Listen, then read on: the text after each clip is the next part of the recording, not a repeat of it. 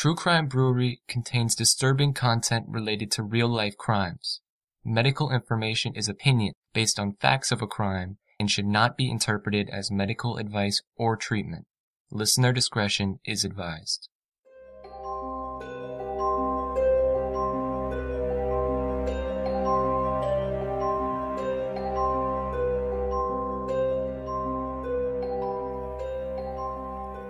Welcome to True Crime Brewery. I'm Jill. And I'm Dick. Audrey Marie Hilley killed her husband Frank in 1975 and attempted to kill her daughter Carol 3 years later. Her choice of victims, which also probably included her mother and mother-in-law, were the people who were close to her. Her motive was money. What makes her case extraordinary is how she managed to elude arrest for 3 years while on the run as a fugitive, and then, while serving a 20-year-to-life sentence, she managed to obtain a prison furlough and disappeared into the woods of Alabama. Her story begins in May 1975 when Frank Hilley visited his doctor, complaining of nausea and pain in his abdomen. His doctor diagnosed a viral stomach ache. The condition persisted and Frank was admitted to a hospital for tests, which indicated liver malfunction. Physicians then diagnosed him with infectious hepatitis. Because the symptoms really closely resembled those of hepatitis, no tests for poison were conducted. After he died, the cause of death was listed as hepatitis. Frank had a life insurance policy that Audrey cashed in for $31,000, which would be about $150,000 in 2018. Slightly over 3 years later, Audrey took out a $25,000 life insurance policy on her own daughter, Carol. Within a few months, Carol began to experience nausea and was admitted to the emergency room several times. A year after insuring her daughter, Audrey gave Carol an injection, telling her that it would help her with nausea, but her symptoms got a lot worse. Audrey Marie Hilley was arrested for the murder of her husband and the attempted murder of her daughter Carol. But what if Carol had died? Would Audrey Marie have continued killing family members? All signs point to yes. Today's Quiet End discussion, Poisonous, covers the twisted life and outrageous crimes of a woman who appeared to be a normal 1960s housewife. Audrey Marie Hilley kept a home, she raised her children, and she just happened to commit murder when she was short on funds. What have we got for a beer today? We got a nice Alabama beer called El Gordo, brewed by Good People Brewing Company in Birmingham. It's a Russian Imperial Stout. Yeah. I know. I'm not surprised. A good summer beer. Yeah. So it's like most of these guys, it's black, but it has a huge dark tan head. Very nice looking one. Aroma is very good, chocolate, coffee, and molasses. And the taste is even better because we got a couple different kinds of chocolate. I got some dark chocolate, like some bittersweet stuff, and some cocoa, a little sweeter chocolate, and the coffee. It's a medium-bodied beer, sipping beer, fairly high alcohol volume. So sit back, go slow, and enjoy. All right, sounds good. Well, let's open it up and try it. Down to the quiet end.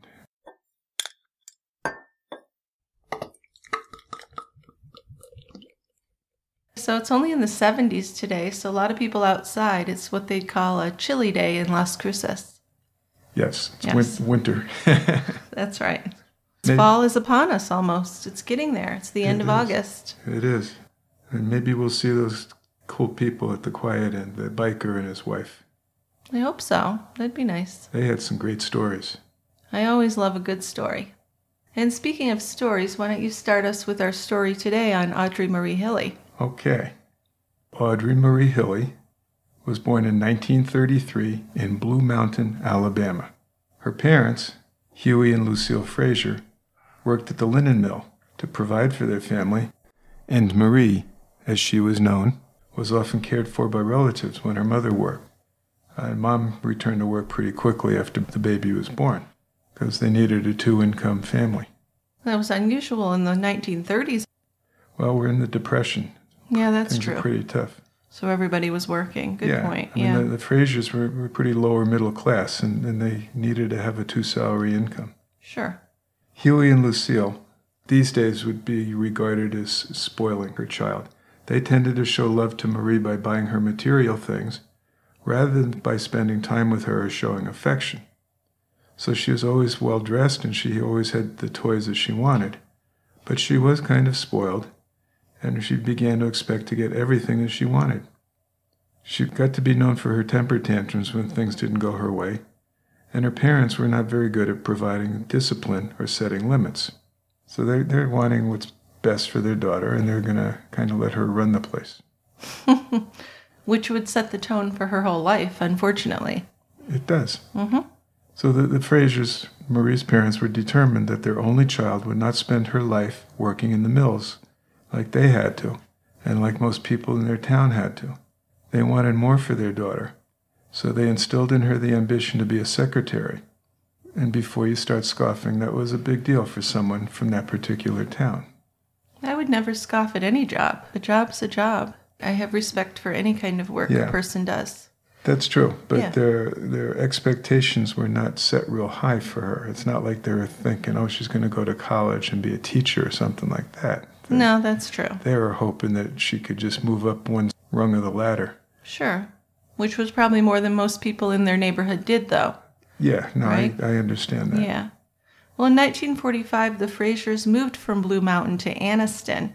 Anniston was a whole new world to Marie, because she was a girl who felt she was above the rest in her old hometown. But now she'd gone from being a big fish in a small pond to being a little tiny fish in this very upscale town. For the first time in her life, Marie found herself as just an ordinary girl. In Anniston, all the girls wore nice dresses, and some of their parents were even the owners of the same mills where Marie's parents were working. But Marie worked hard in school, trying to make something of herself. And she made a name for herself as a responsible, intelligent student. She was able to integrate into new social circles. The new friends she made were from privileged families, and Marie wanted to be part of that group. She was a pretty girl, and that got her a lot of the attention she wanted from boys, too. By the end of the 7th grade, Marie had been voted the prettiest girl in school, and that made her feel very proud. It was around this time that 16-year-old Frank Hilley noticed 12-year-old Marie, and by the time he graduated from high school, he was in love with her. Unlike Marie's parents, who loved their daughter but showed little affection, Frank Hilley's family was overtly warm and very affectionate. The Hilleys worked in pipe making, and even though they didn't have a lot of money, Clarence and Carrie Hilley were able to make a comfortable home for their 3 children, Frank and his sisters, Jewel and Frida. Yeah, now Marie's parents did not approve of Frank, and it wasn't because he was that much older than her. Although, and I know things were different back in the 40s, but a 12-year-old going out with a 16-year-old? Well, I don't think they were going out. When he was 18 and graduated, he was in love with her. By then she was... Yeah, so she's 14 now. She was older. Yeah. Right. So, but yeah, anyway, Marie's folks didn't like him, because he wasn't from one of the wealthier families in Anniston, so therefore he wasn't up to the standards that they had set for Marie. Marie's parents wanted much more for her. They wanted her to have all the things she could ever want. But at the time, Marie was happy to be Frank's girlfriend, because he obviously adored her, and he treated her like a queen. Yes, Frank joined the Navy after high school, and he was assigned to travel to Guam. But the distance between Marie and him really bothered Frank. He started feeling insecure, feeling worried that with him so far away, and with so much time spent apart, Marie would find another guy. That's a realistic fear. So in May 1951, Marie and Frank got married. Marie was a married woman before she even graduated from high school. Marie stayed in Anniston to finish her high school degree, and then she joined Frank in Long Beach, California, which was a pretty cool place to be reassigned to. Frank had been sending all of his paychecks home to her, but then when the time came for her to join him in California, she didn't have the money to pay for the plane ticket. Yeah, she apparently had been spending the money as fast as she received the checks. Yeah, she liked to shop. She liked to buy herself clothes and things like that. And she hadn't told him about it, so this was kind of a shock. No, and this is going to be something that's a recurring theme through their marriage. Oh, absolutely. We'll talk about that, but I'd be a little worried if I'm sending all my paychecks home to my bride. Yeah. With the understanding that she's going to save this money and then come out to be with me, I'd be rather pissed off. Well, that's a betrayal, isn't it, of their relationship and making plans together. It really is. Yep. But I mean, she was young, so I could see giving her a break. What else are you going to do, really? I know. So his parents did end up paying for her to fly out to California, and he forgave her. Now, he finished his time in the Navy in Boston with Marie at his side, and while they were in Boston, Marie became pregnant with their first child. Wanting to be near family, they moved back to Anniston, and they bought a small house. Frank got work with the local foundry, and Marie accomplished her goal of becoming a secretary. So everything seems pretty hunky-dory at this point. Right. We're married. We're having our first child. We both have jobs. Marie has a job that her parents had aspired to. Sounds good, right? It all sounds good so far. So far, so good. Their first child was Michael, and he was born in November of 1952. So everything looks ideal inside the Hilley home. It does. You know, we got two parents working, making a combined pretty decent income. They have a young, healthy, well-cared-for baby. Everything looks good. We have obviously some extra spending with a baby. Well, yeah, babies are expensive. Babies don't come free. Despite all the extra money that was going out for the newborn, Marie's spending didn't decrease at all. On herself, right? Not on herself. Now, Frank, for his part, found that giving in to her preserved the peace in the household. So he's following the same path that her parents took, is that, just ignore stuff. Right, let it go, keep the peace. Yeah. But then in 1959, Marie's behavior became eviler. She started to taunt Frank with love letters that she claimed were written to her from other men. She wouldn't let him see the letters, and she tore them up right in front of him. So why was she doing this? Do you know what the psychological motivation there was? Well, apparently she perceived him as not being as attentive as he should. Oh, well, I think she's the one who sees that initial adoration and wanted that to be maintained through her whole life. Yes. And she probably wanted to be the center of attention. Having a baby, then you kind of lose being the center of attention, which you should. But she would leave these pieces of letters where Frank could find them. And by the time he pieced them together, he did realize that Marie had written them to herself. When confronted with this, Marie said she was just afraid that Frank didn't love her anymore, and she was trying to make him jealous. I guess it's not really evil, though. No, but that's just a weird way to go about things, don't you think? It's not right. It's not normal. I'm not thinking I'm being paid as much attention to me as I should be. So I'm going to pretend that I have a lover. Maybe not a lover, but admirers. But then I'm going to write the letters myself so that my husband will be sure to recognize the handwriting and realize that it's all a hoax. Shows some immaturity for sure. But by this time, Marie was spending twice as much as she was earning at her job, buying herself fine clothes and other luxuries. And to prevent Frank from finding out, since he was very fiscally conservative, Marie started getting up early to intercept the bills that were coming in the mail.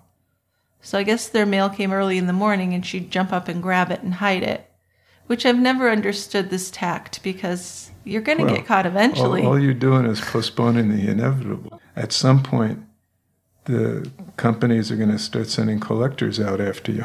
Absolutely, and that's what will happen. But that was a stopgap method, and it worked for a while. Sure. So then Marie became pregnant again, and on January 14th, 1960, gave birth to a daughter who was named Carol, with the middle name Marie, after her mom. Now, this is, she's 8 years younger than her older brother. Yeah, there's a little bit of a... 8 years between them. Maybe that was unintentional or intentional. What do you think? I have no idea. I mean, maybe they decided to wait a while. She was awfully young. Yeah. Plus, she probably liked to have the money for herself. Another baby was going to take up time and money that could go to her. That's true. But maybe that's it. Could be. But it seems like there was a fairly long time between the two kids. Between the first and second, yeah. There was. But by the time Carol was born, Frank had received a promotion at work. So maybe that's why they decided to have another baby. But Marie had a reputation as an outstanding executive secretary. She was doing quite well. However, even though the family income had increased, it really couldn't keep pace with Marie's spending. And at the same time, Marie was developing a disturbing work pattern. She was not well liked, maybe even loathed, by her co-workers. Marie fell into a pattern of working a job for a while and then leaving. She would tell friends and family that she was being ganged up on and picked on by her co-workers. So nevertheless, her bosses always gave her a good reference because she always put on a good face for them. So she never had trouble finding a new job. Yeah, well, she had a pattern, and she would work hard to ingratiate herself with the boss, maybe even sleep with him. Really? Did you read about that? Yeah. Oh, okay. And I think you're going to see that when Frank started getting sick and he came home from work early one day because he was sick and he found his wife in bed with her boss. She did manage to be in a good relationship with her bosses. Yes. For whatever reason. They liked her. They liked her a lot. and the people she worked with, for the most part, were either indifferent or really disliked her. Well, I can kind of see this. They could probably see right past her. She was a phony, kissing up to the boss. I mean, we've all known people a little bit like this. Yeah. Ingratiate themselves to the boss and treat everyone else like crap. Right.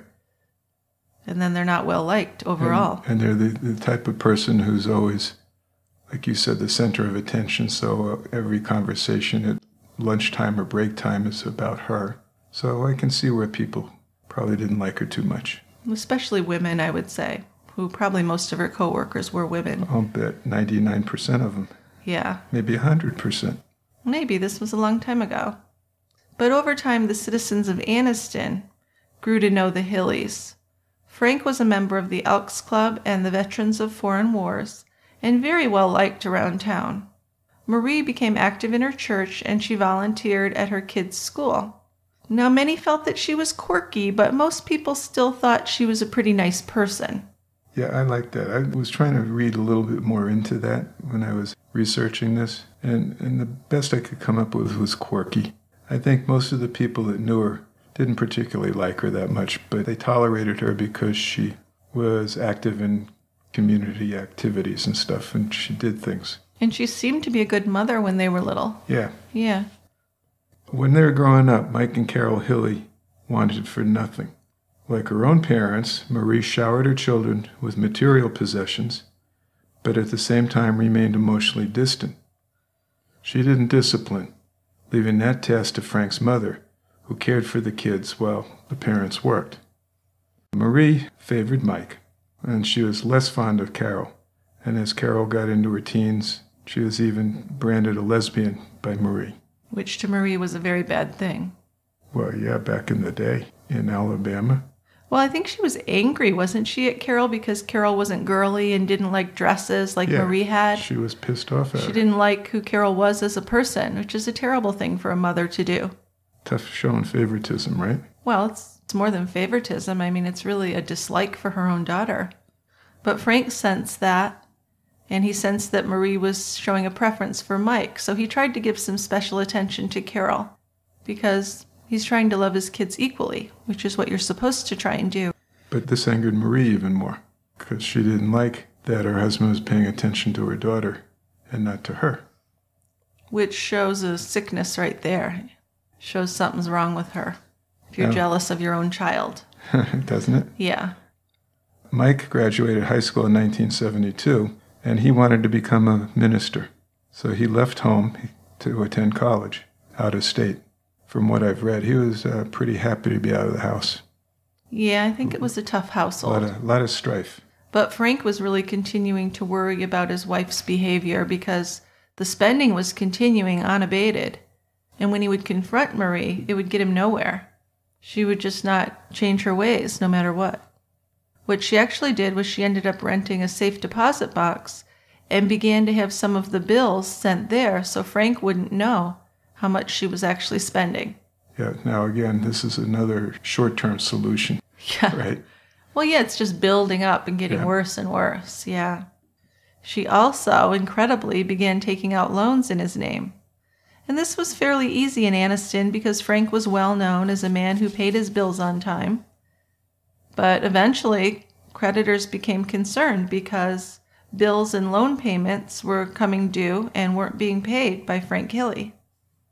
And poor Frank had no idea. So by the fall of 1974, Frank couldn't ignore his domestic difficulties any longer. And worse still, he wasn't feeling well. And he'd been sick for quite some time. And as I said before, this is where things are starting with his poisoning, his early symptoms. Right. And at the time he came home from work, and there's Marie in bed with her boss. Right, yeah.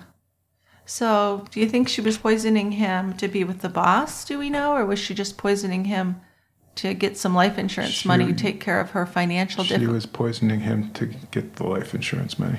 So it was all about just the financial situation, you think? It was. And maybe secondarily, in the back of her mind, by poisoning him and causing his death, she'd be free to marry up. That's what I was thinking. She wanted to upgrade. She wanted more money. Yeah. But there must have been some kind of either hate or at least apathy towards Frank in order to do this to him. Oh, I think so. I think there was a lot of people leading separate lives, married but not equal or something like that. Yeah, and I don't want to throw labels around, but maybe she was a little bit of a psychopath, sociopath. Well, maybe, since she poisoned a few people. And she didn't seem to mind doing it. Yeah. Well, she did what she needed to do. That's the way she saw it, sure. So 1974 had not been a good year for Frank. He was ill. He had frequent bouts of nausea and vomiting. He felt tired all the time. He just felt like shit. Frank is like a lot of us guys. We don't want to admit when we're ill. So he was popping Alka-Seltzer, trying to rest more, just kind of taking it easy, treating his own symptoms. But despite all this, his health continued to decline. So finally, in May of 1975, he talked to his family doctor, Dr. Earl Jones. Dr. Jones felt he had sort of a stomach bug type of thing, although in retrospect, something that's going on for that length of time is probably not a stomach bug. But anyway. Well, we don't know what Frank told the doctor either. We don't. But whatever Dr. Jones tried didn't seem to work. So one day in late May, after seeing the doctor for a few weeks, his sister Frida came to visit him. Frank told Frida he never felt as sick as he had, and he was afraid he was going to die. And then he also told Frida that Marie had given him an injection, supposedly under the orders of Dr. Jones. So maybe if the sister had called the doctor right then and checked on that, Frank could have lived. They could have figured it out. Maybe. Because the doctor would have said, no, I didn't tell her to inject him with anything. I mean, normally that doesn't happen. But by this point, he's been ill for over a year. Well, because she's continuing to poison him, right? Yeah. So if we could stop the poisoning at that point, he might have been fine. Yeah, although poor old Frank didn't last too much longer. So. No, he was admitted to the hospital the next day after that, which was May 23rd. Tests at that point indicated liver failure due to infectious hepatitis. That's a little premature. I mean, you can say his liver function tests are disturbed, so he's got hepatitis. And maybe one of the likely things is infectious hepatitis, which you would get from ingesting bad food, bad drink that had the hepatitis virus in it. But it's tough. You can't say that the test indicated infectious hepatitis. It would indicate hepatitis of some sort. And apparently he was deep enough into this that his liver was failing. Again, this is a chronic type of thing, not an acute process. That's true, but do the doctors know how long it's been going on is what I'm wondering. Well, I think they would have known that it had been going on for several months. I would hope so. But Frank was on the way out. Well, his son Mike came home from Georgia, where he was at school, to be with him. And Frank was quite agitated and delirious. Mike actually had to restrain him from jumping out of a window. So on May 25th, Mike left the hospital to pick up his grandmother so they could visit Frank. And when he returned just an hour later, his mother was asleep and his father was dead. And Frank was only 45 years old. Right. So he's admitted to the hospital and 2 days later he's dead. That's it. Yeah. So because of the suddenness of his death, an autopsy was recommended. And the interesting thing to me is that Marie quite willingly gave her consent to the autopsy. And the autopsy showed that he did have hepatitis, along with some swelling, or edema is the term, of the lungs and kidneys, stomach inflammation, and pneumonia in both lungs. Now, is this related to the poisoning? What did she poison him with? She poisoned him with arsenic. We don't know that at the time. Right.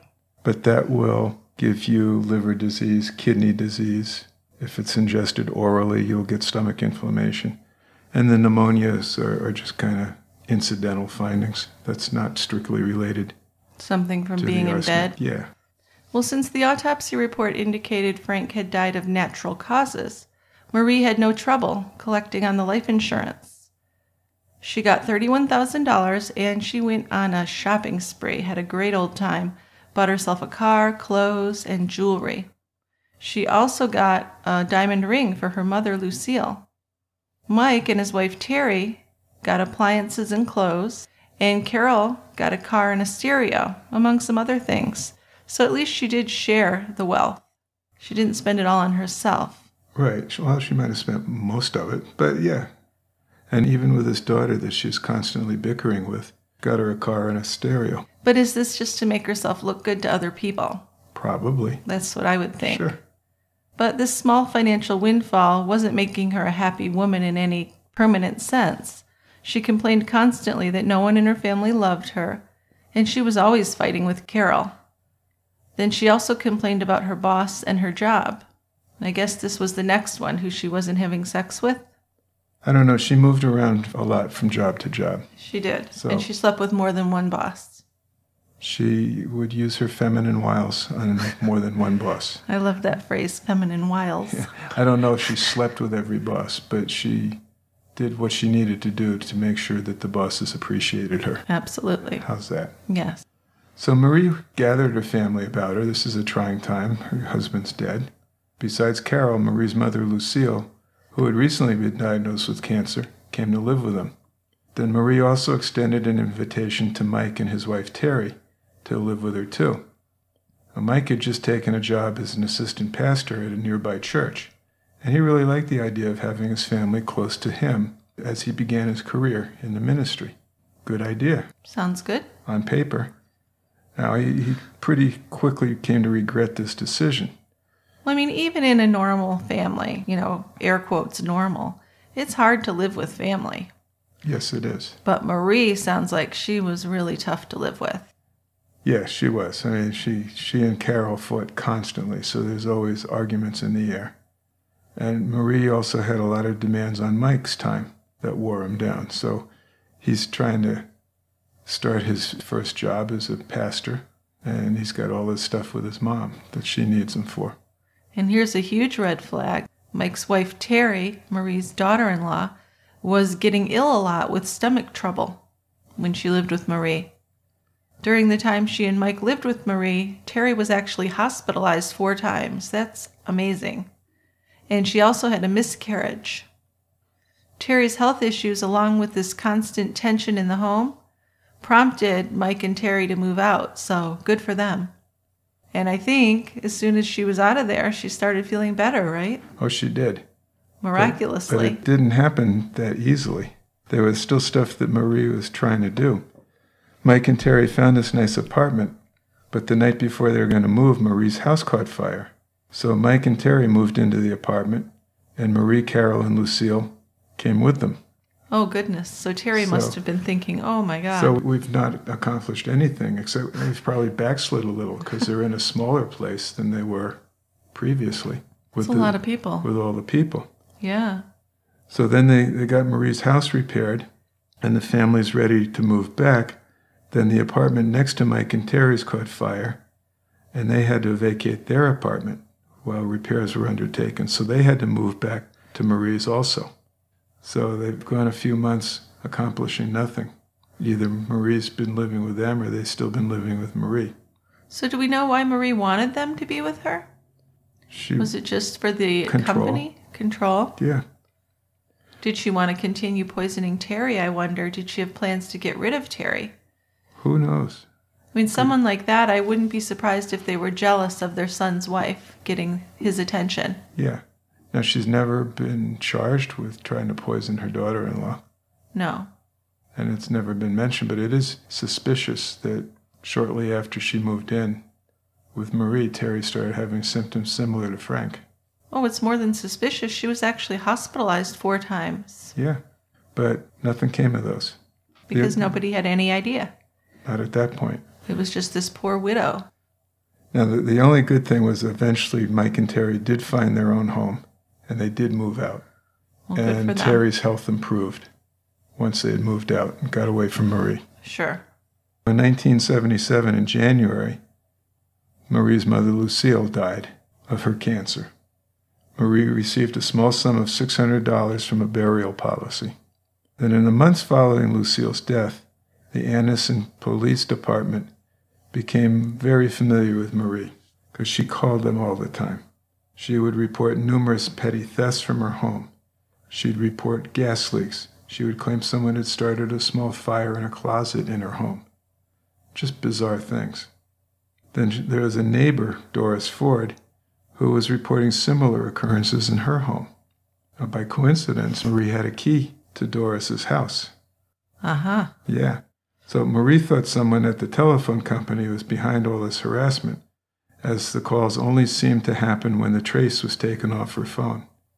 Interesting. Interesting, isn't it? And the other interesting thing is when police did put a trace on Doris's phone, the neighbor, who was having the same things happen to her, when the police put a trace on her phone, the calls are traced back to where Marie worked. Now, they couldn't go any further than that, just that it was at her place of employment. They didn't know who was making the calls from there. Well, yeah, but who else would it be? That's certainly suspicious stuff, isn't it? I would think so. Now, Carol. Carol graduated high school in 1978. She and Marie moved in with Mike and Terry in their new home in Pompano Beach, Florida. Marie got a job, but her reckless spending habits continued to cause problems. Shortly after her arrival, Marie had run up $600 in charges on Mike's credit card. She promised to pay him back. Marie and Carol fought all the time. Mike and Terry had a new baby, and while Marie did seem to dote over him, she was not being helpful around the house. After a few months, Marie and Carol moved out. Mike and Terry were happy to see that happen, especially Mike. He thought that Marie had really developed an unhealthy fixation on their newborn son, and he was actually worried that his mother might kidnap the baby. That's a big deal. Now, why would he think that? Well, I'm not sure why he would think it to that extent. I mean, I know that he was worried about all the attention that Marie was heaping on the kid. Yeah. And I think he was looking back at when he was a child and all the attention that Marie would lather on him. And he was thinking this isn't heading down a healthy way. But I don't know where he came up with the idea that she could kidnap him. Yeah, so it must have been pretty extreme if he felt that way. It must have been. Let's take a minute here to talk about our sponsor. Madison. Yeah, we've been sponsored by Madison Reed for some time, and that's because it really is one of my favorite beauty products. Once you find something that gives you what you need, like Marie found arsenic, gave her what she needed, you want to stick with it and tell others about it. I also love that it's a company founded by a woman and a mom, Amy Arrett, who named the company after her own daughter. The way she's managed to combine salon quality that we really love with the affordability we really need to give us beautiful, multidimensional hair color at home is really revolutionizing the way that women color their hair. She's bringing us into the future, and we're looking good. If you've been coloring your hair for a while like me, you probably have some horror stories of do-it-yourself hair disasters. The uncertainty and so-so quality of store-bought coloring kits motivated me to go to a professional and spend a lot of money. But Madison Reed has brought me back home with its high-quality, convenient hair color. When you use Madison Reed, you'll look like you just walked out of a salon. It's convenient, at-home hair color, and it has an ammonia-free salon-quality formula. Madison Reed is made in Italy, and it's delivered to your door for under $25. And I really love how Madison Reed has hair models of all ages, colors, and sizes on their website. It's a product developed by a real woman and marketed to real women. You can find your perfect shade at madison-reed.com. And as if that isn't enough, Madison Reed is continuing to honor our True Crime Brewery listeners by giving us 10% off plus free shipping on your first color kit with the promo code BREWERY. The website again is madison-reed.com, and our code is BREWERY. Thanks, Madison Reed. You do a good job, Madison. She makes me feel pretty. So let's go back to the story. Now we're getting back to Anniston. Marie and Carol didn't have any place to live. So they lived briefly with Frank's sister Frida. Then they moved in with his mother Carrie. Once they got ensconced in Carrie's house, the strange occurrences started again. Things would go missing, phones would be sabotaged, small fires were started. Illness also struck. Carrie Hilley started to have episodes of nausea and vomiting. So this is Marie's mother-in-law. This is the mother-in-law. Well, the fact that they had no place to live really makes me think that there was a real disruption in the household with Terry and Mike. Like, they really wanted her out. It wasn't just a matter of her finding a place and moving out. There must have been an uproar. Yeah, something There must have been a falling out right? of some kind. Because they got back to home and didn't have a spot to live. Right. So now Marie's mother-in-law is getting sick. And Marie got a job at Dresser Industries and also worked nights for Harold Dillard, who owned a local construction company. Then, of course, she began an affair with Dillard. And this affair seemed like it was specifically designed to bring him under her spell and get him to leave his marriage. Almost at the same instant, she began an affair with an old school friend named Calvin Robertson, who lived in San Francisco. And she told Robertson that she had cancer but couldn't afford the treatments. So he sent her money, and she soon returned news to him that she had been miraculously cured. Hallelujah. Yes. It's just a little Bonnie Lee Bagley-ish I know. activity she's doing. But it's working because Calvin came to visit Marie in Anniston, and he was really smitten with her. The only problem was he wasn't quite ready to leave his wife for her, and that really pissed Marie off. Yeah, so she's worked on a couple guys in rapid succession or pretty simultaneously. Well, you can't put all your eggs in one basket. But you have to diversify. Nobody was leaving their wife yet. not yet. Nope. After her return to Anniston, Marie started buying lots of insurance, including life insurance. She got several policies. She got fire insurance, cancer coverage, life insurance, and then she also insured the lives of her children. She insured Mike for $25,000, and for Carol, she took out 2 different policies for a total of $39,000. So you're thinking, okay, what's next? Yeah, but you have to think back then, $39,000 was enough to buy a nice house, Right. especially down south in Yeah. Alabama. So it's more money than we're thinking when we look at that amount. But when you look at this and you think, okay, knowing now what's been going on, you think, oh, there's an ulterior motive to these life insurance policies. Well, of course, yeah. Especially she got more for Carol, who she liked less, so that's interesting. Right. Well, and sure enough, what happened? Well, in April 1979, Carol fell ill. What a surprise. She was only 19, and she was attending college nearby, and she had returned for her high school's annual junior-senior prom. The night's festivities included the usual young adult things like food, drink, alcohol, maybe a little marijuana, and as the party wore on, Carol became nauseated. The symptoms weren't terribly serious, so she ignored them and tried to focus on just having fun. But then the next day, it just returned with a vengeance. Carol had to leave church early, and she vomited right in the parking lot. When she arrived home, she learned that her grandmother, Carrie, had been admitted to the hospital after she fainted in church. So the bodies are just falling left and right here. Yeah, there's all sorts of stuff going on. Yeah. So after this initial episode, Carol wasn't going to be entirely well for a really long time. She got sicker and sicker over the summer. The nausea and vomiting, which by now was almost constant, was also accompanied by tingling sensations in her hands and feet and increasing muscle weakness. Now, these are signs of late arsenic poisoning. Now, what do you mean by late? Chronic arsenic poisoning. It's been in her system a while. So it's been going on for a while. The vomiting, stomachache, diarrhea, all the GI symptoms are things that were more with acute poisoning. Now, do we know where this arsenic was coming from? Is there something you can buy over the counter? Yeah, you can buy it in insect sprays and stuff rat like poison? that. Poisons, yeah. There's different ways. Okay. But Carol's stuff, now that she's at the point where she's got nerve defects, she's got motor and sensory defects in her nerves, her arms and legs. That's scary. And she's got some findings that we'll talk about in her fingernails. That's signs of chronic poisoning. But anyway, she's sick. And this is someone doing it to their own child, which always amazes me. And it's not a Munchausen type situation. She's not doing it for the intention of taking care of her. She's doing it for the intention of killing her. It's out and out murder. Okay. By August 1979, Carol had been to the ER several times for this nausea and vomiting. And after one of these episodes, Marie gave Carol an injection, which she said would relieve her nausea. And she led Carol to believe the injection was at the doctor's suggestion, that she was just doing this under his direction. Right, just like she had with Frank. Right. So she was telling Carol, this is going to make you feel better. It's going to help the nausea and vomiting, but it made her worse. And then on August 22nd, she was admitted to the hospital. And this was in Anniston. She got admitted for evaluation and treatment.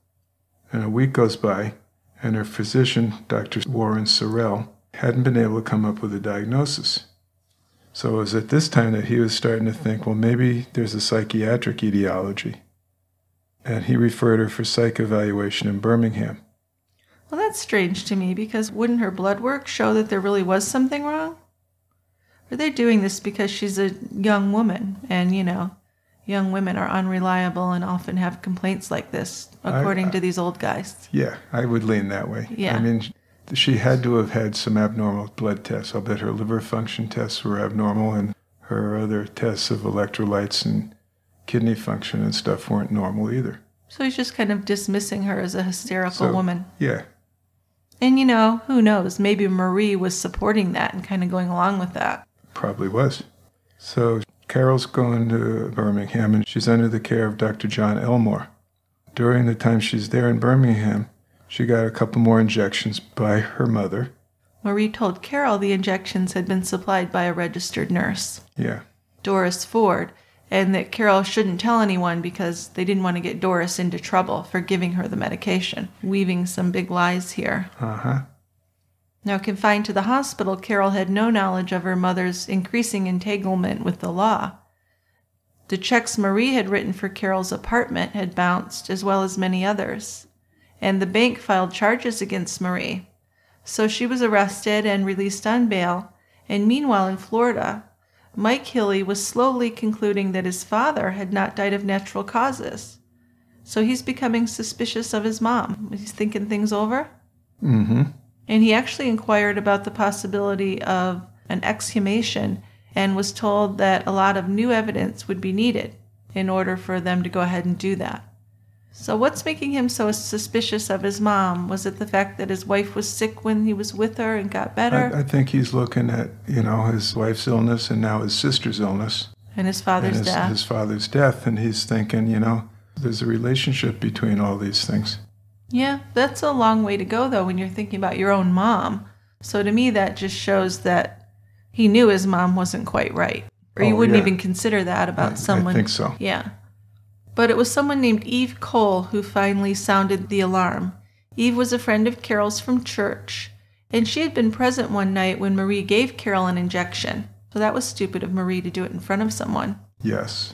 When Carol was hospitalized, Eve called her to wish her well, and Carol mentioned that Marie had been giving her more injections while she was in the hospital. This concerned Eve, who told Carol's Aunt Frida, who called Mike, who in turn called his sister, Carol.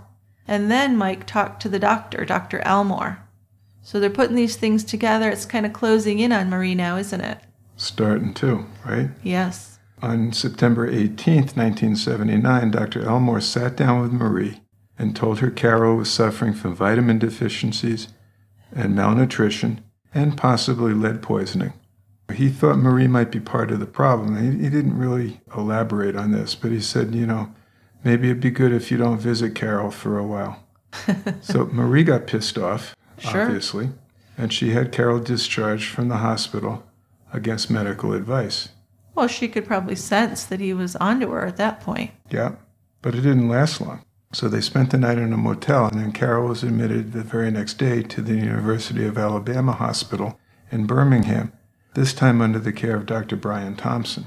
So she's purposely sending her to a new place, a new doctor, who Right. won't know the suspicions. But that same day, Marie was arrested again on more check charges. And this arrest probably saved Carol's life. I think she would have done Carol in otherwise. Yeah, she would have continued to give her the injections. Yeah.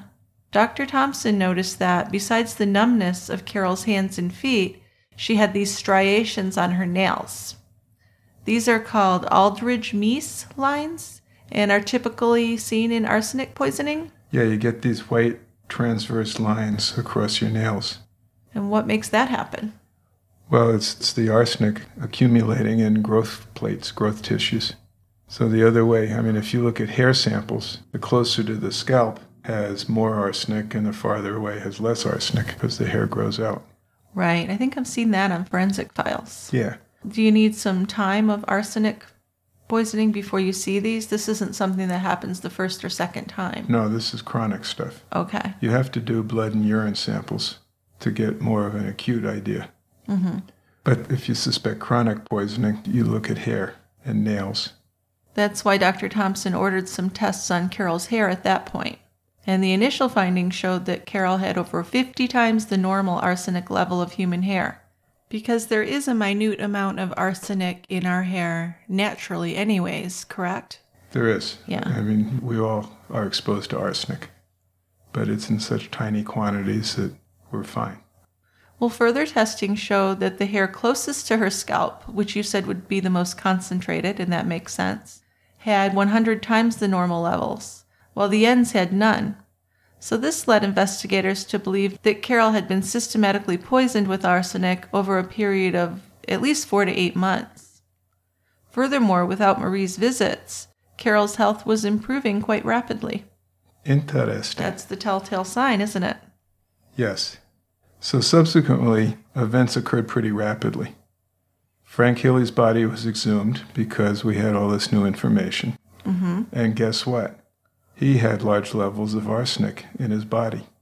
Frank's sister Frida searched the house where Marie and Carol lived and found a bottle with a liquid in it, and testing revealed the liquid to be arsenic. And they also found arsenic in a pill bottle that was in Marie's purse when she was arrested. That's a lot of arsenic. Holy shit. Then they exhumed Lucille Frazier's body, that's Marie's mother. Yeah, but I thought she died of cancer. She had cancer, but they also found large amounts of arsenic in her body.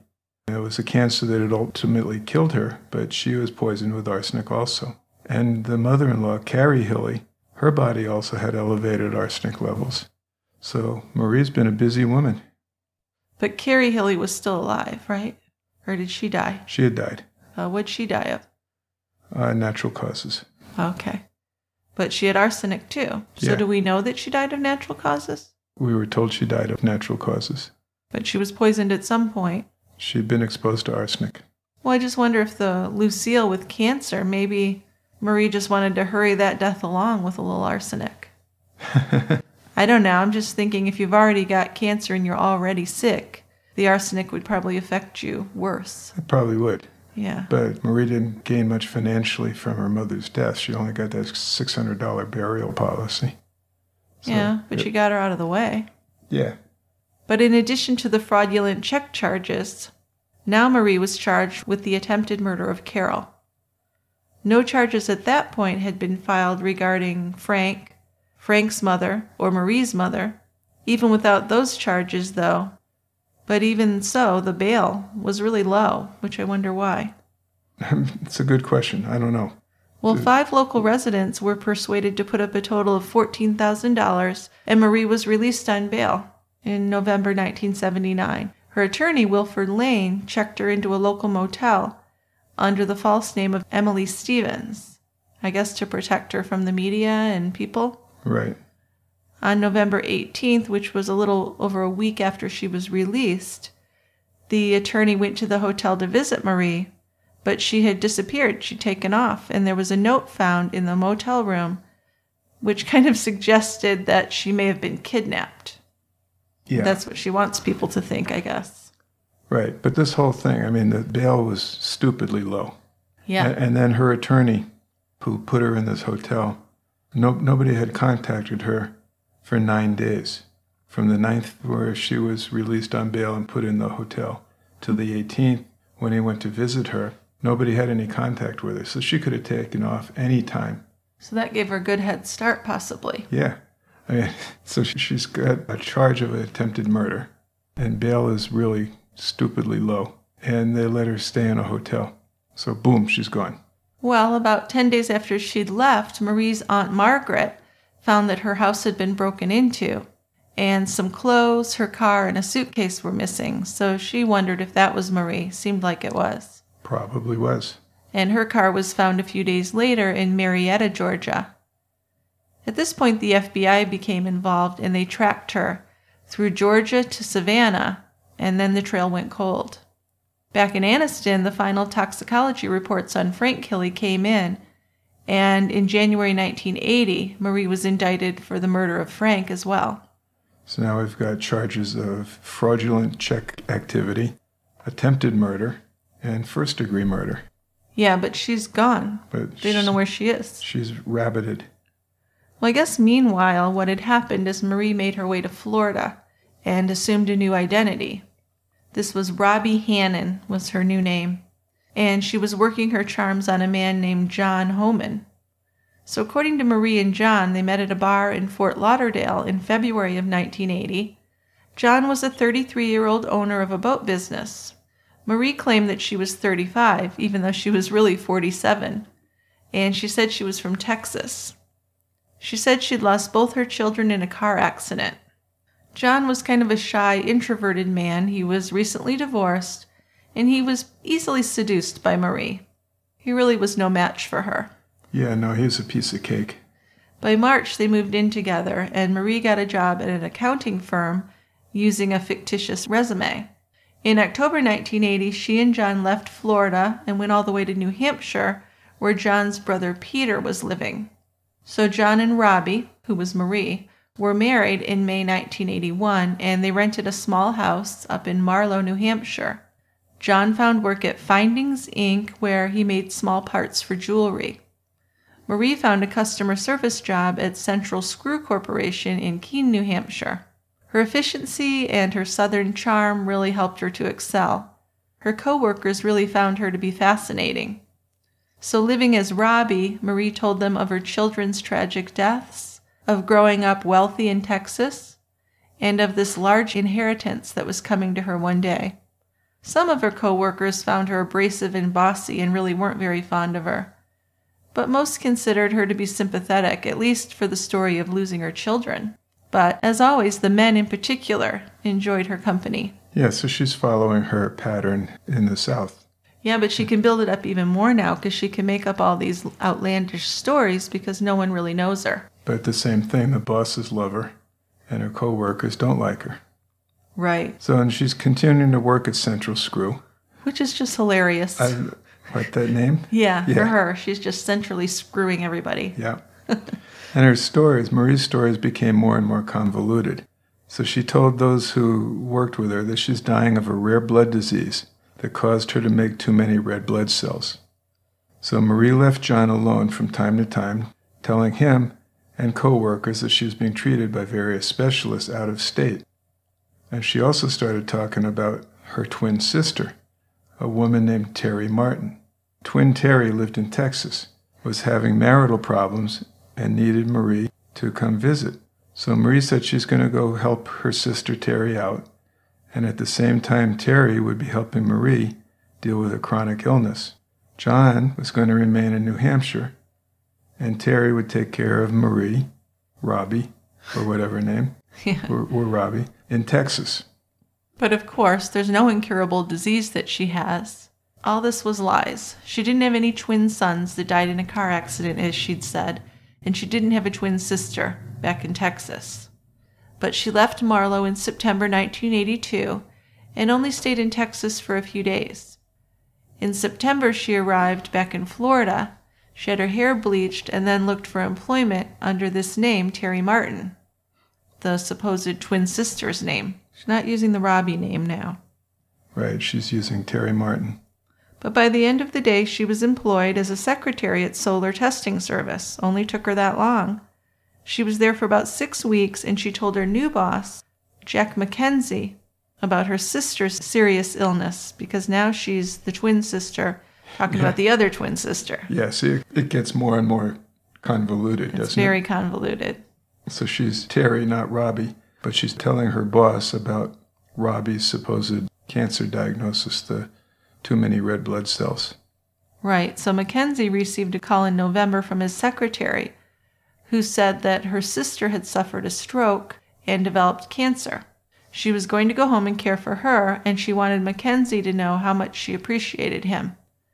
So on November 10th, Marie, in her role of Terry, called John Homan, her man back in New Hampshire, and told him about the death of his wife, Robbie. Yeah. Does that make sense? Everyone gets that, right? It's tough to follow. It is. So she's telling her guy back in New Hampshire that his wife died and that she's the twin sister, basically. Yeah. Yeah. And she's going to come up to comfort him and take care of him in New Hampshire. This is where it gets really interesting. So here's the fascinating part. So she goes to New Hampshire. And for his part, John Homan believed Marie's story right up to the day she was arrested. And I think maybe initially, maybe you could buy that. I mean, her hair was bleached. She had lost a bunch of weight. And she just acted differently. She was a bit of an actress, yeah. So maybe that's true in the short term, but I don't see how you can be together with this woman for any length of time and not recognize that, hey, duh, that's the girl I was married to. Well, she actually went with him to the local paper to place the obituary for his wife, Robbie. And this seemingly innocent obituary was filled with a lot of fabricated details. And these would prove to be Marie's downfall. She'd kind of overdone it. John introduced Terry to the workers at Central Screw, and some of her former co-workers believed her story, but others were onto her. They didn't buy it. There was a lot of speculation. Well, if you're sitting there just looking at it, it's a fantastic story. It's an unbelievable story, don't you think? Yeah, but sometimes it's just so unbelievable that you think, well, no one would make that up. Yeah. Right? Maybe that's it. Truth is stranger than fiction. True, that's true. But Terry, she moved in with Jack Homan, and she claimed that they needed to be together to comfort each other for a while. That's right. She's lost a sister and he's lost a wife. Right. So she got a job at Book Press in Brattleboro, Vermont, and for some time things seemed to be going well.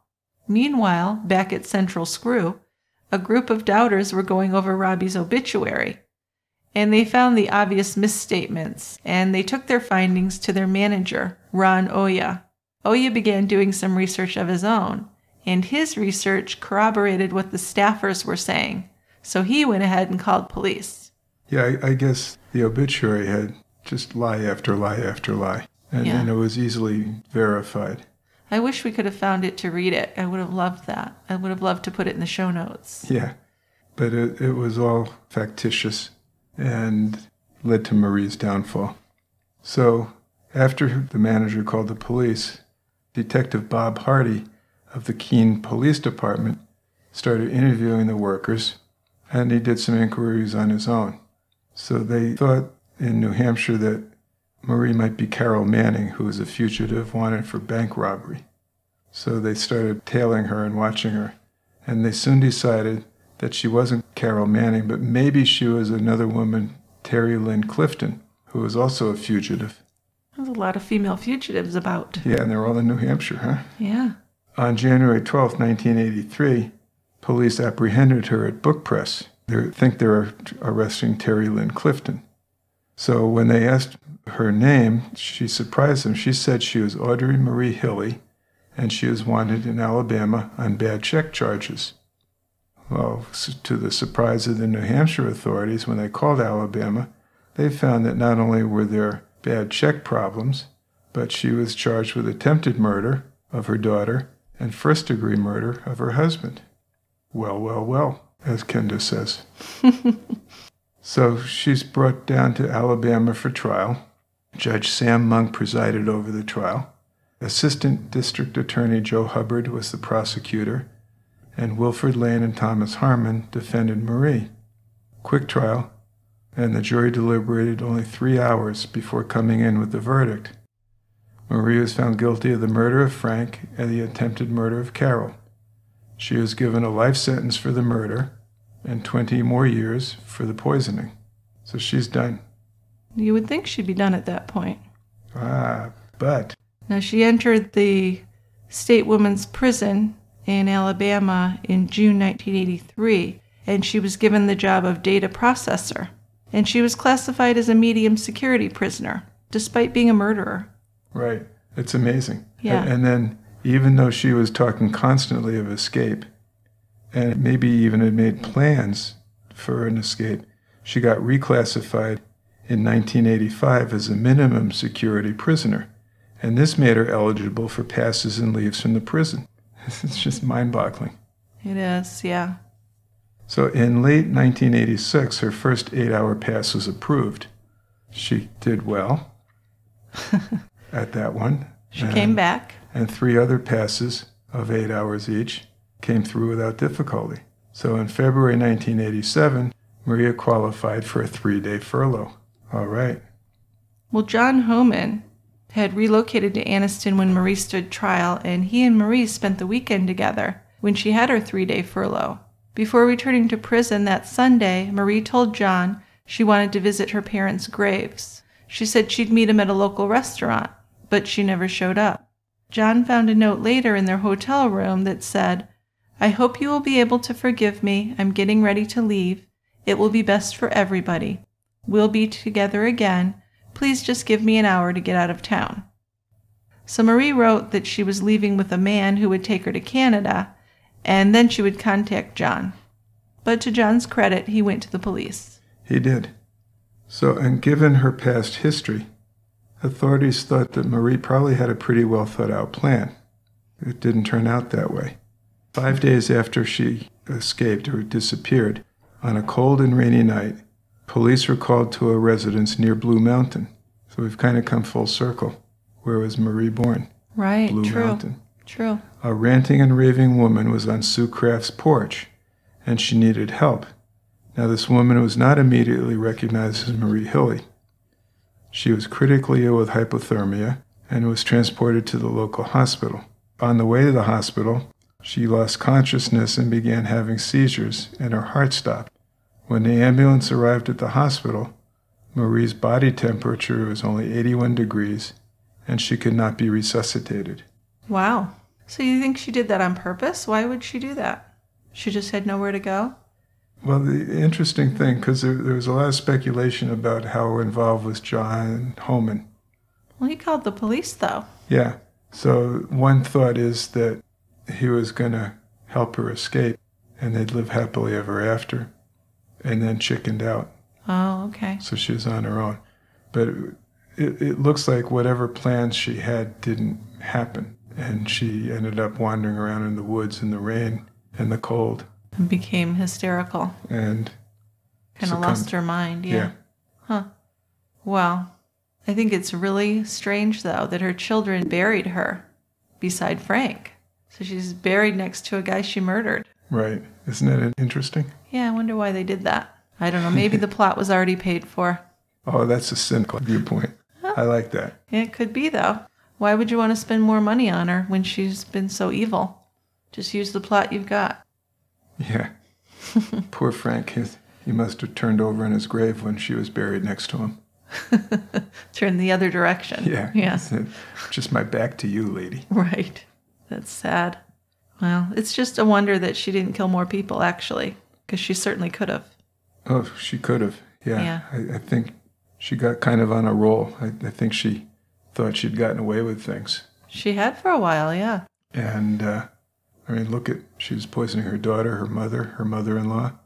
She might have been poisoning her son's wife, her daughter-in-law. Who knows where she would have stopped. Well, she did some clever things after she took off.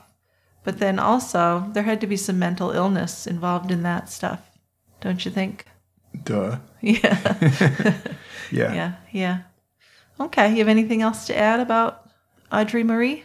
No, she was a devious woman. Yeah, definitely. Well, we're going to move on to feedback, but just a quick reminder that if you have feedback Or if you have a crime you'd like to suggest, you can email us. You can direct message us, or you can leave us a voicemail. Just click on Leave Us a Voicemail on our website, tiegrabber.com, or you can record your feedback on your phone and email it to us at truecrimebrewery@tiegrabber.com. Also, if True Crime Brewery is a positive part of your life and you might enjoy an extra episode once in a while, you can offer us your support by joining Team Tiegrabber at tiegrabber.com or by becoming a patron at patreon.com. Once you become a member, you get access to our members-only episodes, and we release a new one every month. We actually just released a new one yesterday, and that one was a stalking and murder case by a football player named Pernell Jefferson. He was stalking Jeannie. He killed a young woman, Jeannie Bukowski. So went back to like the 80s, before the stalking laws and before people knew much about it. So really interesting case that we discussed there. It was. It was disheartening. Yeah, it's disheartening when you know these bad things are happening and nobody's doing what they might be able to do to stop it.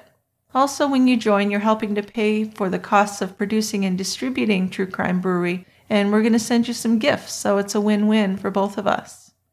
Some other ways to offer us some support are to follow us on Twitter at TieGrabberPods, on Instagram, or on Facebook. Also, if you have a few extra minutes, if you could leave us a review on iTunes or wherever you listen to the podcast. We appreciate that a lot. So let's start with our voicemails. How's that? We got some voicemails today. All right. Who's the first one? First one is Shannon from Connecticut, and she has a case suggestion. All right. Let's listen to that, and then we'll talk about it. Hi, Dick and Jill. My name is Shannon. I'm calling from Connecticut.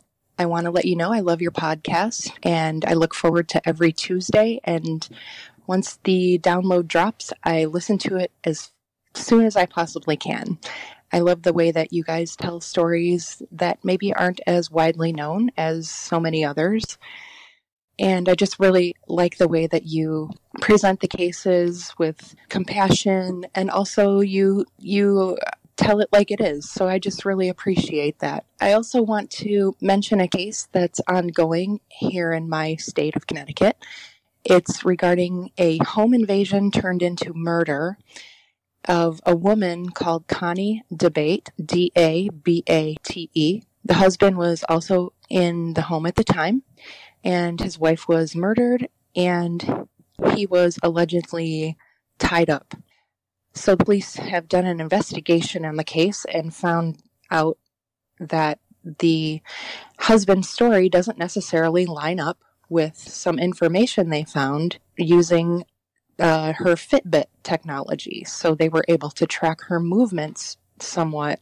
I'm not exactly sure how that all came to be, but they realized that many of the things that he was claiming did not match, including the time of death, and some of her movements wouldn't be possible if things had transpired as he claimed that they did. So I just wanted to give you maybe not a case to do on the show, but to keep an eye on for maybe doing at some point. A couple other items. This alleged killer husband is out on bail right now. And I believe there is some talk about a girlfriend on the side who was pregnant.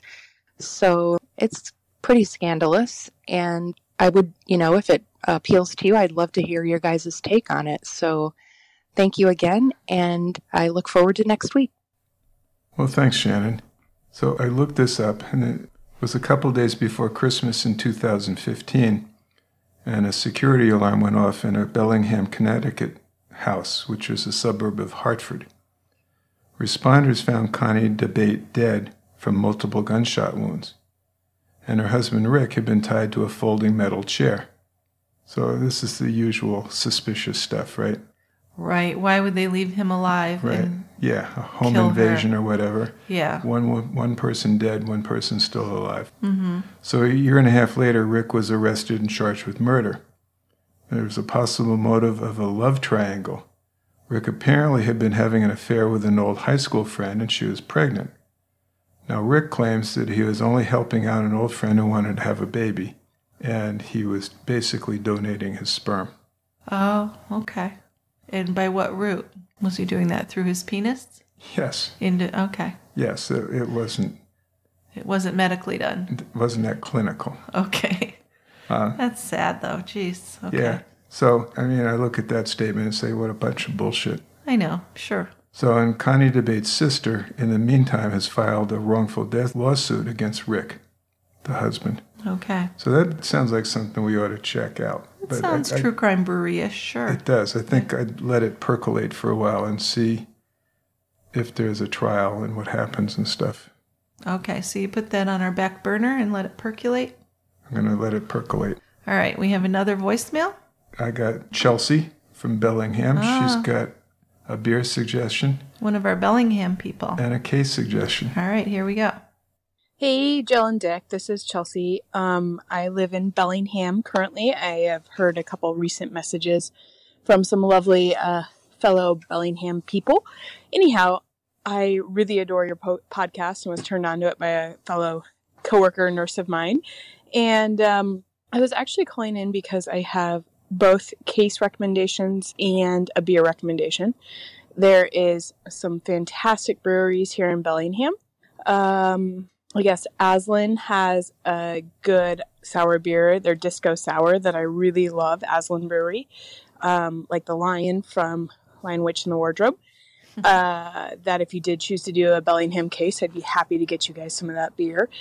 But the case I wanted to recommend is actually an Alaskan case. I'm from Alaska originally, and there is a recent case of a young kid that got murdered in Anchorage or actually in the Valley, Wasilla, Palmer area in 2016, the fall of 2016. And it actually turns out he was about 15 or 16, I believe, and he was actually murdered by a bunch of other young boys that were maybe trying to emulate some gang members, or not entirely sure, but pretty gruesome, pretty sad, pretty awful. The trials are still going on. I believe there's 5 or 6 other boys that are charged with the murder of him, David Grunwald. There's a lot of information online.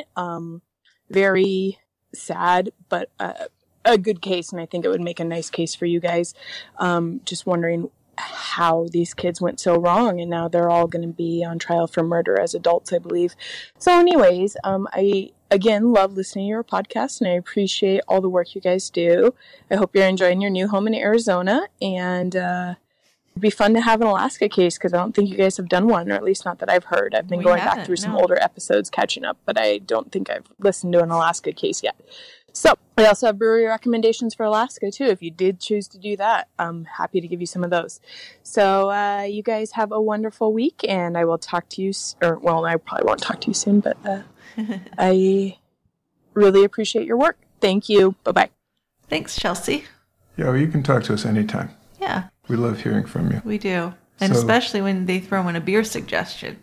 Yes. Although I can do that first. The only Aslan beer I've had is the Master of Karate. I haven't tried any of their sours yet. But that's something to look forward to. I love sours, yeah. So in regards to the crime that Chelsea was talking about, the little bit I got was that David Grunwald, who was 16 years old, went over to his friend Eric Amendinger's house to smoke pot and drink.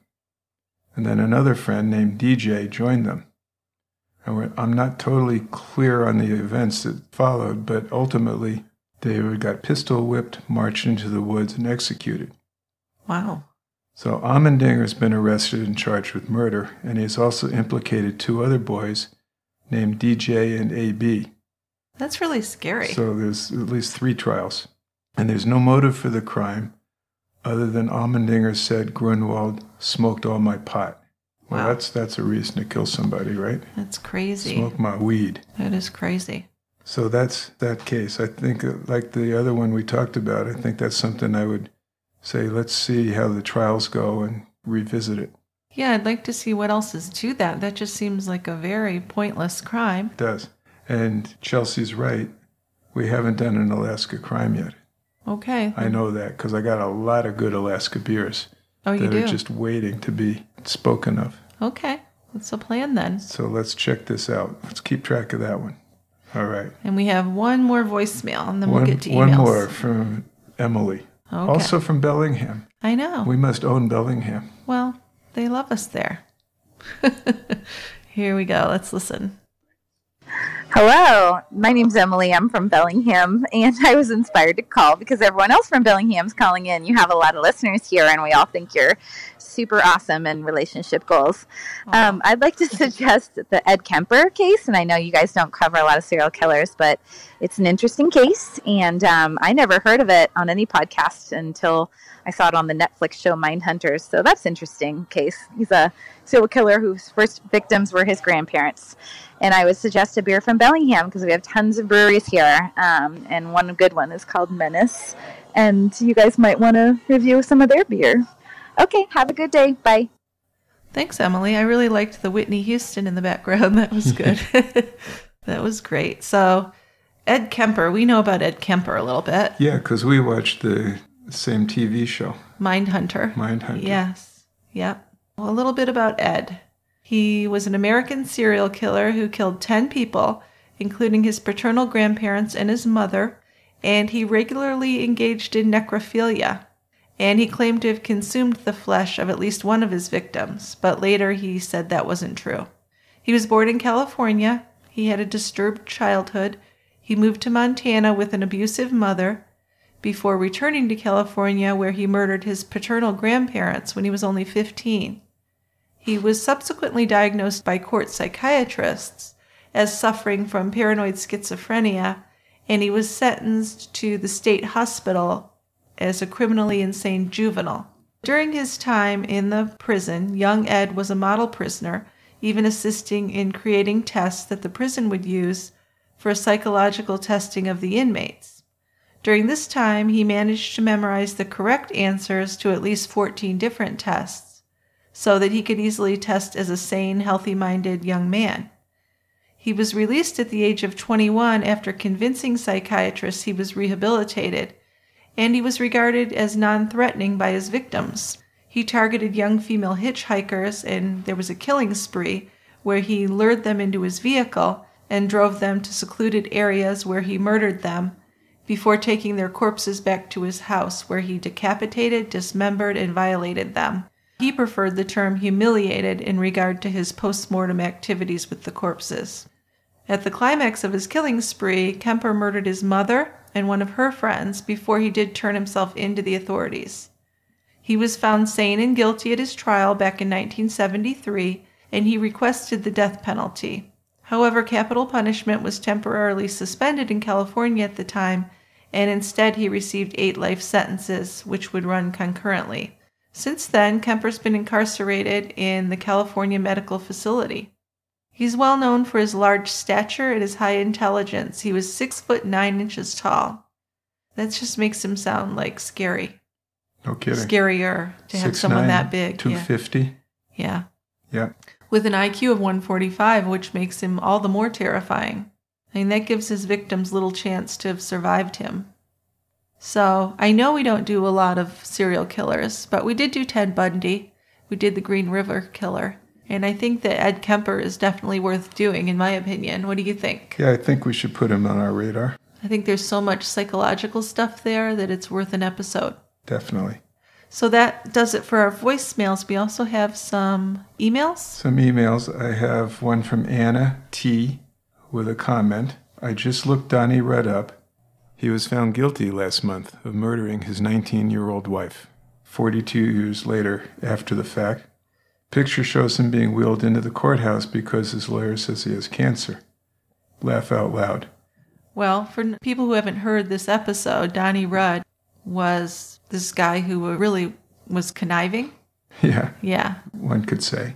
And we do believe that he killed his 19-year-old wife, but he was also well known for pretending to have cancer and different things, and just manipulating like crazy throughout his life. There was actually a book that was written by, was it his stepdaughter? Yeah, a family member. Yeah, I believe it was one of his stepdaughters.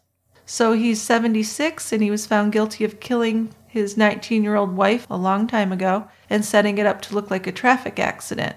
The death in 1973 of 19-year-old Noreen Kumeta Rudd was first considered to be the result of a car crash, which is kind of outrageous when you look at the evidence, because it was clear that the crash wouldn't have caused her to fly out of the car and hit the rock.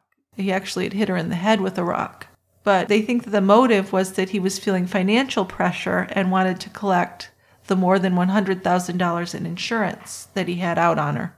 The case wasn't reopened until 2013, and he was arrested in 2015. And here's how it unfolded. Though he was living with another woman and her 4 children, 31-year-old Donnie Rudd, a lawyer and a school board member, abruptly announced he was marrying a 19-year-old, and that was Noreen, after meeting her at Quaker Oats in Barrington, where they both worked. Less than a month after their wedding, the Rudds were driving back to their Hoffman Estates home from visiting her mother when their Pinto wagon ended up in a field in Barrington Hills, with Noreen fatally injured. Donnie Rudd told police, who found him cradling his wife in the front seat of the car, that another driver ran him off the road and that Noreen was thrown from the car and hit her head on a rock.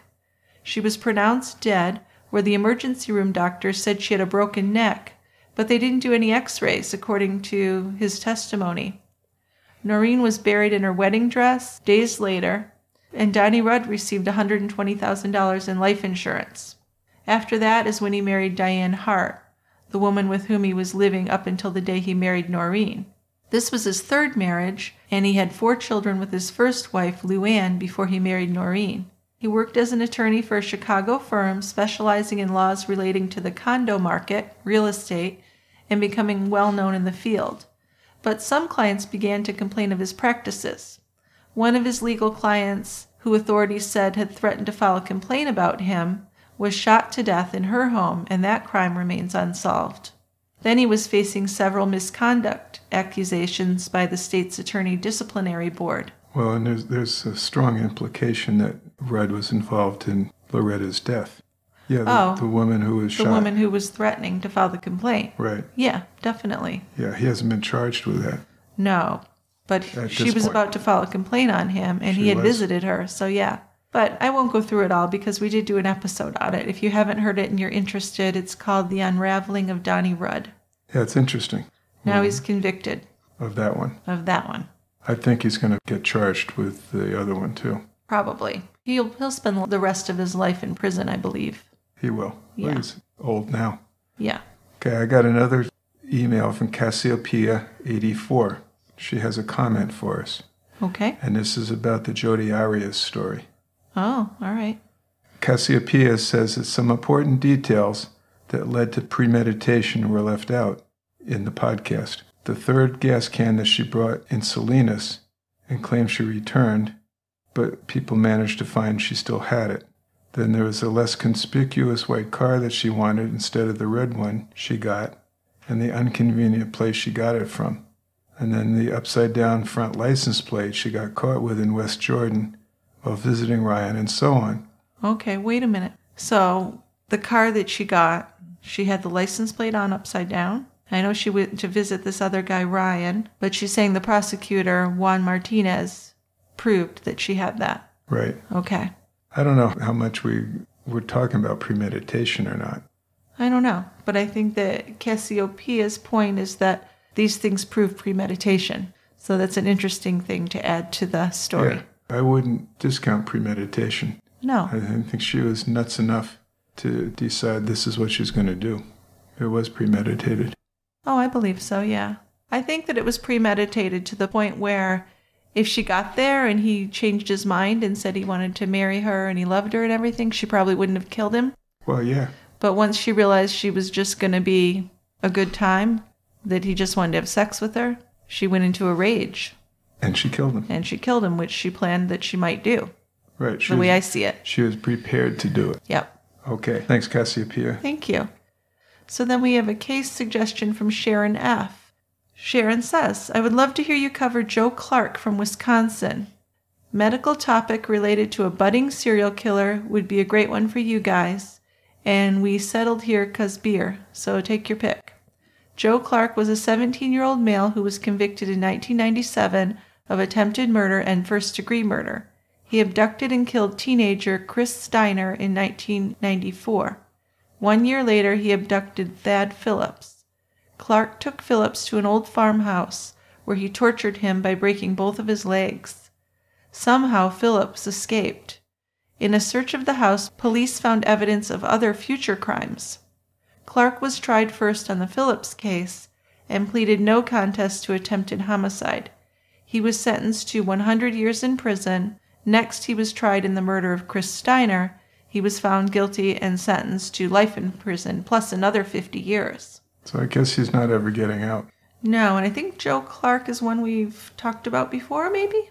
Sounds familiar. We have. So that's a suggestion we'll keep. Thank you, Sharon. We like that. And there's one last email. You want to read it? Yeah, this is to answer a question. Margaret from New Mexico. And we posed this question a couple episodes ago. So Margaret says, I love your show. I'm a criminal defense lawyer in New Mexico, and I'm writing to answer your question about why jurors don't always get multiple options for verdicts in murder trials.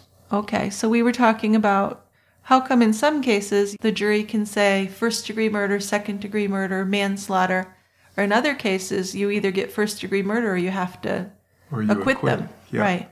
And so she's answering that for us. So, yeah, because she's an attorney. Great. So Margaret says that the attorneys in the case request the court to instruct the jury on each party's theory of the case.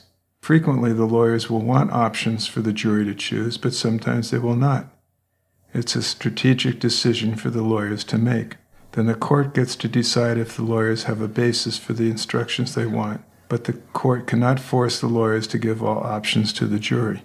This does help. So it helps a lot. So now we found out how you can arrive at verdicts that seem kind of screwy because you don't have a choice. Right. Yeah, because sometimes you hear jurors say, well, we had no choice but to acquit because we couldn't prove premeditation. Right. We didn't have an alternative. And I guess in that case, the lawyer decides they only want first degree because they don't think that the jury will acquit, I guess. Interesting. Thanks a lot, Margaret. Yeah. All right. So that's it. Yeah, let's do this next week. Want to do it again next week? Okay. Come to the quiet end with me. I will. I'll show you a good time. All right. You bring the beer. I'll bring the beer. I'll bring the smile. Okay. All right. Thanks for listening, everyone, and we'll see you next week at the quiet end. Thanks, guys. Bye-bye. Bye.